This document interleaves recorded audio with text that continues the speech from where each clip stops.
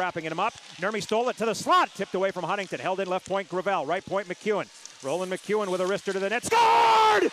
Roland McEwen! And it was deflected by Nurmi on the far post. With 2:58 remaining in the third period, the Admirals have taken the lead. It's 3-2.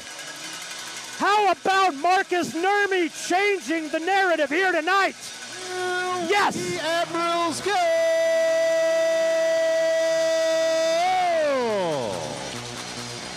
Scoring his second goal of the game and seventh of the season, number 51, Marcus Nurmi.